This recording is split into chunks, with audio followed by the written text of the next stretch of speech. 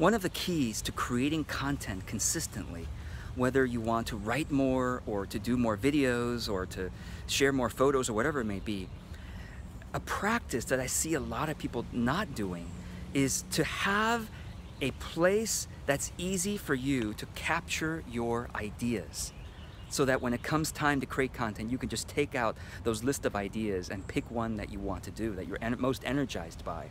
And this is a practice that has become so normal for me that I often forget to teach it because it's become just second nature. And so what I did was, I mean, really, I started doing this back in the early 90s, even late 80s. I used to have a tiny notepad and a small pencil that I used to carry around with me everywhere. And whenever I had an idea that I want to remember, I don't want to forget, I pull out the notepad, just a tiny one, so easy to fit in my pocket, and quickly jot a few notes.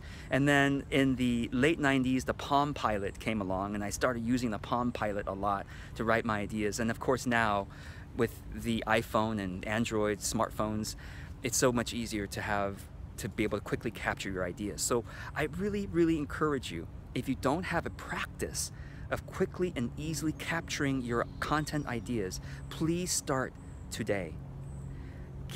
I mean, you probably have a smartphone, iPhone and Android. On the iPhone, every iPhone comes with an app called Notes, N-O-T-E-S, right? I don't know what the app on the Android is. For those who know, please comment below. But Android, you can download the app called Google Keep. So Google has a way for you to take notes for free, easily, called Google Keep, K-E-E-P. And so please practice that today. When you have an idea that you think, oh, I might want to write about this, or I might want to do a video on this, take a pause, take out your smartphone, and write it down right then and there.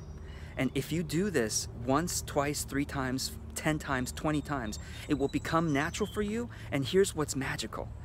You will start getting more ideas because your brain will be primed to realize that if your brain says, oh, if I give you ideas, now you could say it's your brain or it's your muse or your intuition, but from whatever source you believe it comes from, if you allow that source to flow through, finally down to paper or to your smartphone, that source, that channel will be more open and will be wider and more ideas will flow through. I have more ideas today for making videos like this than I had a year ago, than 5 years ago. Okay? Because I allowed that source to be open by keep writing it down, keep letting it go somewhere, rather than blocked by your forgetfulness. Oh, I forgot to do this, so I might as well not even bother coming up with ideas. It's basically what your subconscious or your spirit is saying. Okay, so please start practicing that today. You got to practice it once, twice, 3 times, 5 times, 10 times before it starts to become habitual, that you naturally, immediately think, oh, idea that I might want to create content with. Pause, write it down. Okay, write it down in somewhere that you can easily get again. Okay, a couple of times that you might want to practice this is after a client appointment. Pause. Don't schedule another one right away. Give at least 15 to 30 minutes between your client appointments.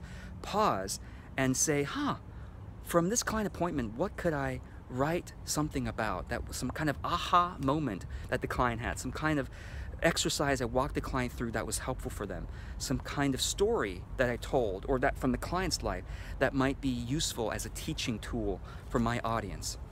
So after client appointments, another one is after you watch someone else's video or read someone else's article that's in your industry, you probably have some ideas. It's like, oh, I could talk about this as well, but in my own way. Or, oh, this author didn't mention this. Well, maybe I should talk about that. Okay, so I get ideas all the time after watching other sort of business and marketing videos. I go, I want to talk about it in my own way. I want to talk about it this way.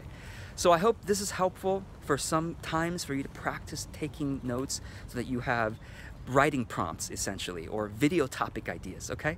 So until the next video, I'm George Kao, and I wish you a habit of allowing your ideas, your content ideas, to have a place to be so that it's easier for you to create content. Be well.